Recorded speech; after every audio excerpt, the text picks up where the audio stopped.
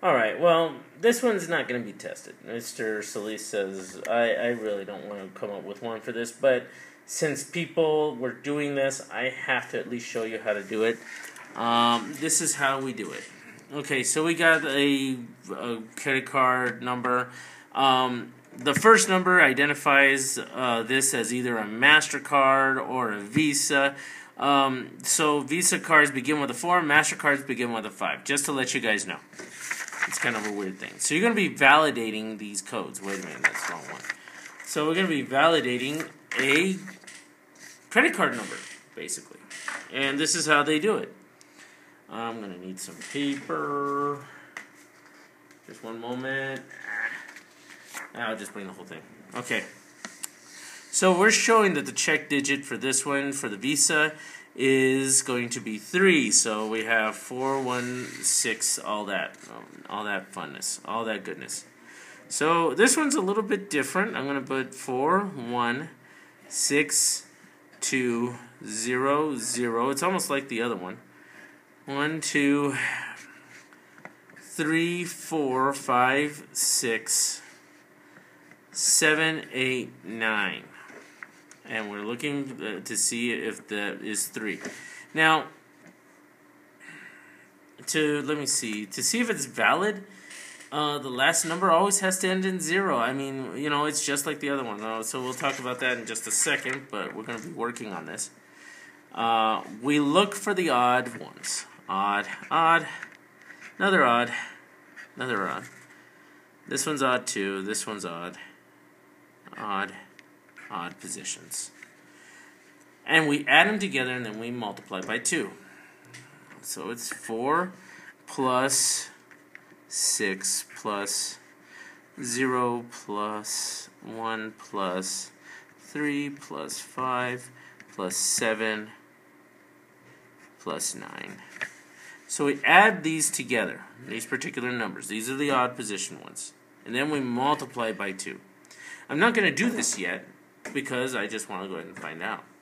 And then the second step is that we're going to be adding more to this. We look at the odd positions again, and we look for numbers greater than 4. So we're looking for numbers greater than 4. So the first one's not greater than 4, so I'm not going to circle it. 6 is greater than 4. The 0 is not. 1 is not. 3 is not. 5 is. 7 is. And 9 is. So right here we have 1, 2, 3, 4 of them. So we look at the number of numbers that I circled. There's only 4 numbers. We're not going to add them to it. We're just going to take these 4 numbers and say, alright, we're going to add 4 to this. To this total so far. Now, finally, we add everything that we haven't even worked with. So all the even numbers we go ahead and add. So 1 plus 2 plus 0 plus 2 plus 4 plus 6 plus 8 plus 3.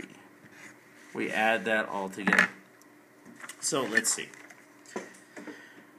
2 times 4 plus 6 plus 0 plus 1 plus 3 plus 5 plus 7 plus 9. Good thing is that these are all single digit numbers. I'm going to just push enter. And so I got 70. Plus another 4, 74. Plus everything else. 1 plus 2 plus 0 plus 2 plus 4 plus 6 plus 8 plus 3. 100. And it's the same thing as we looked into the UPC codes. If the last digit is 0, if last digit is equal to 0, then valid. Else, meaning anything else, if it's like a 2, 3, 4, 5, 6, 7, 8, 9, else, then it's invalid. And that's all there is to it. All done. If you ever need to find the check digit, just remember, if we hadn't added the 3, this would have been 97. How much do we have to add to get to a 0 for the last digit? Well, we have to add 3, so that gives us 100. So there's our check. That's our check.